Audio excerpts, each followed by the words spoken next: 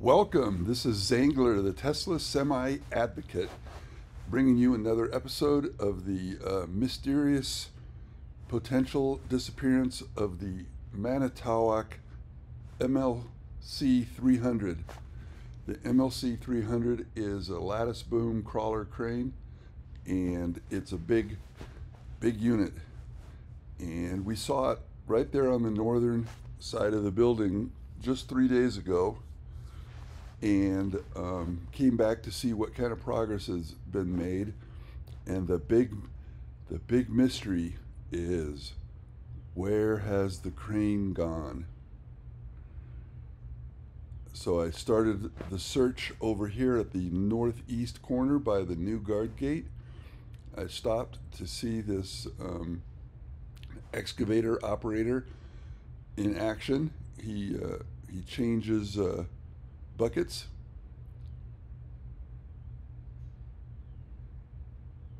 and then moves around, and it looks like that he's filling in some of this underwater conduit work.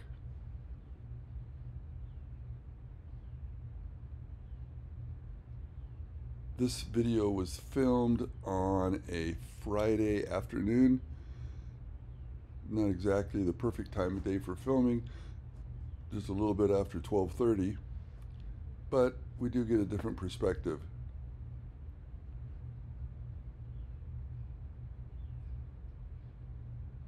Once we watch this heavy equipment operator in action, which I find to be fascinating, a small fact is that when I was a little boy driving by heavy equipment construction in Colorado, that was what I wanted to be when I grew up. Somehow I got into being a programmer, and they've come up with a fancier name. Now I'm a software engineer.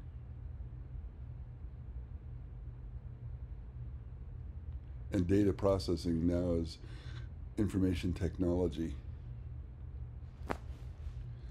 Anyway, I still am fascinated by heavy equipment, and enjoy tracking an operator.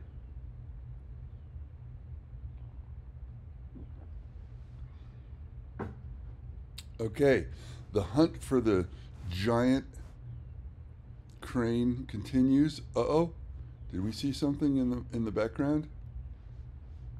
Could it be that the crane just moved around the corner from the the west end of the north side to the south end of the west side? If you look closely, you can see it in the background. Mystery solved. Crane just moved.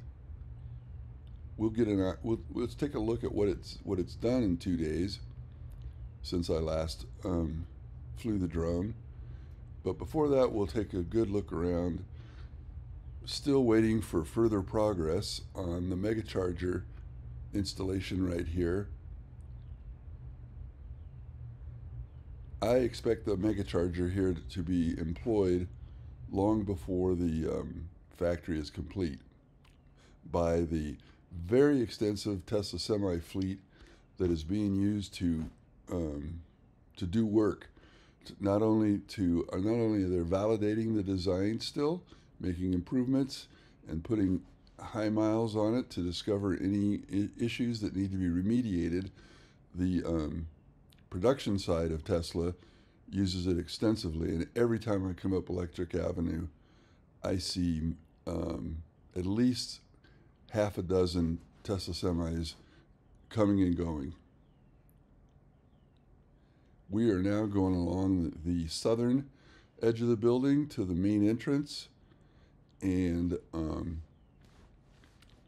interesting thing is, why do we think that the panel table and Mezmaster are still there when all of the corrugated steel roofing is in place? The answer may lie in the name of the Mezmaster. On this project, the Mezmaster, the Mez as in mezzanine, was used for the roof. And however, It is also used for mezzanines. So I believe that they could still be installing mezzanines on the inside of this, and we would have very little visibility unless we caught them um, at just the right time going inside. And there was the Mezmaster right there on the sort of middle left, next to that crane, which is a large crane and dwarfed in size by the Manitowoc, excuse my pronunciation, but here is the stamping section. The roof is complete. I had expected to see the insulated roof material already being installed, but not yet. In the background, you can see that they had already installed 4 of the large AC units and 1 of the smaller ones. So it looks like they've only installed 2 more of the large ones and 1 more of the smaller units by my estimation. Now, we already know they can do that at a much faster pace. Some of that time was clearly used to move the crane, and we'll talk more about that later. Right now, we're getting a good look at, and lest we forget that Gigafactory 1, GF1 here, what I like to call Legacy Giga Nevada, is every day is hard at work producing 2170 cells by Panasonic at the Panasonic end of the building. Those cells are then passed to the Tesla team, and the Tesla puts them in battery packs, and they also build drive motors here. Okay, so back. That second building in the background, if you're not already familiar, that is the pilot production semi line. And if you look closely, you'll see some Tesla semis. Now we're coming around the southwest end of the building, taking a look at the stamping building, section G, which was the last section built by design, and clearly the most complicated and technical section, with all of the work that was put into those stamping pits prior to the steel going up. Here is our favorite crane, and there you can see the 2 of those larger units were installed onto section F, and one of that smaller unit right in between the V of the crane was installed on section A.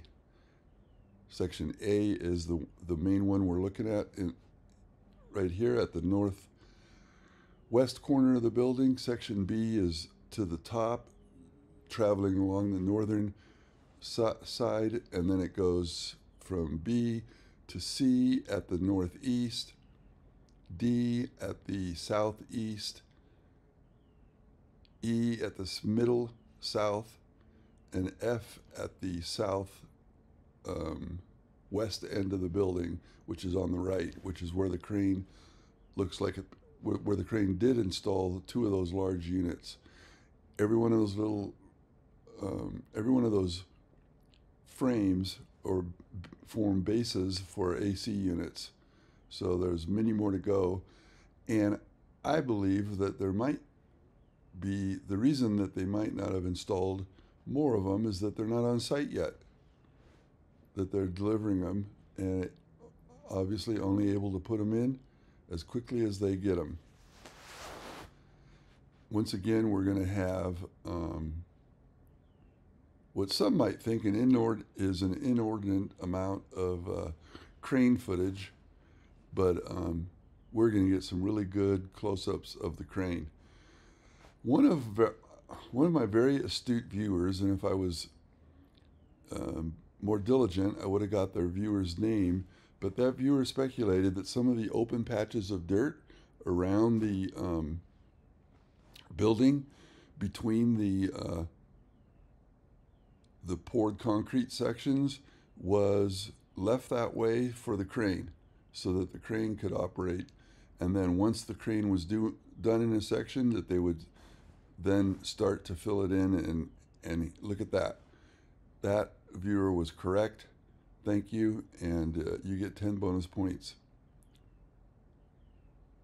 They put down the geotextile fabric, and they're bringing dirt from around the other side of the building over on the east side by the mega charger installation, and they're using the giant Caterpillar trucks.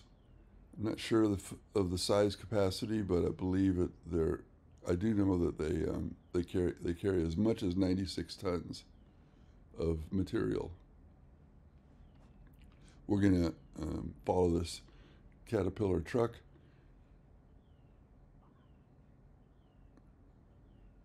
as it goes over and gets another load, and the loader loads material into it once again to fulfill my curiosity in watching heavy equipment at work. I am so tempted to say that's what she said, but I wouldn't say that.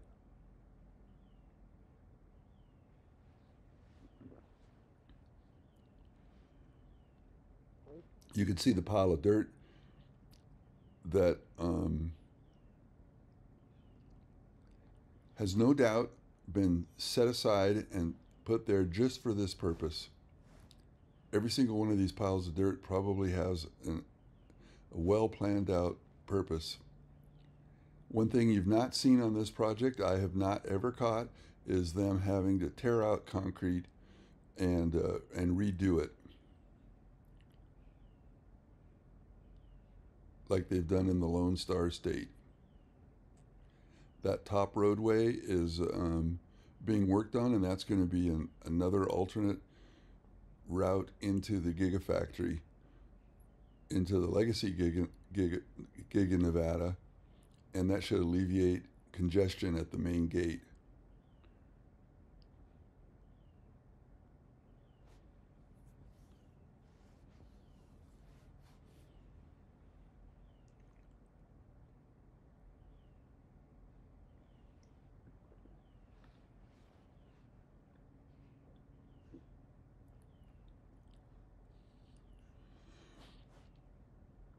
Naturally, the big mystery and the questions I'm getting is what's going on the inside. I have very little visibility into that. Have not seen much assembly line production equipment going in, but again, I only fly about every 3 days. We do know that they are focusing on the electrical, setting up the electrical and routing it to each of the stations, and for the equipment and robots that are needed. Again, I can't wait to see some of the bright red Tesla bridge cranes arrive. And stamping equipment and everything else. But stamping equipment, bridge cranes, those would be watershed events. Robots also. Robot production equipment. That's one of the brand new AC units that were installed that we just saw and that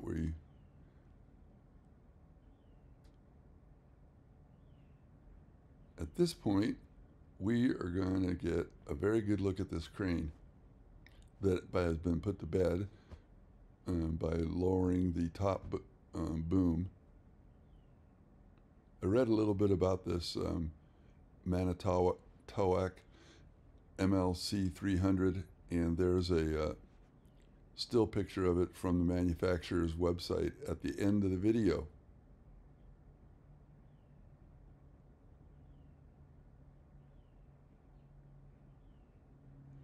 Just in case you're curious, I am not very close to this at all. I'm using 9 times view. Oh, the website points out that its maximum height is right around 350 feet, as I guessed, or educated guess based on the height of my drone when I was at the same level. So that was pretty cool.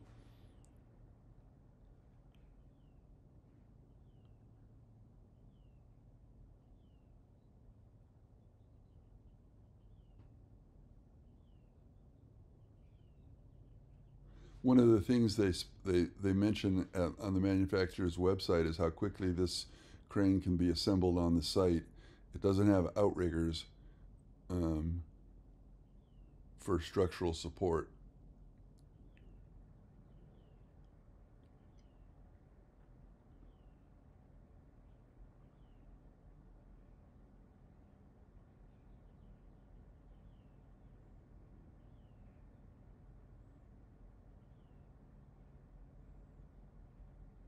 It was serendipitous that 3 days ago when I flew, we did catch it installing one of the smaller AC units. Somebody asked what they do if they when they break down, and how, and I believe they would just be able to fix them, repair them, replace the parts that are broken. I don't think that they would. I think it would be a rare situation that they would have to actually remove one of them and bring in a completely new one. If they did, that would require a crane. There's the own. I think you can see the acronym for the company that owns it. ACG, ACC, something Advanced Crane Company. Many years of working in IT industry, I'm fairly good at guessing acronyms. Since that business, my business is loaded with acronyms, and if you ever listen to a conference call and you weren't in the business, you would have no clue what we were talking about. There's those counterweights.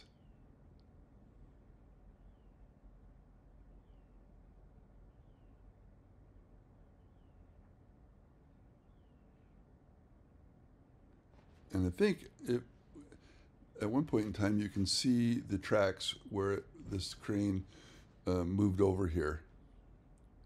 Wouldn't that be? I wish I could get that coverage. Anyway, here's that final view of the crane. Thank you for joining, and I'll fly again in 2 or 3 days.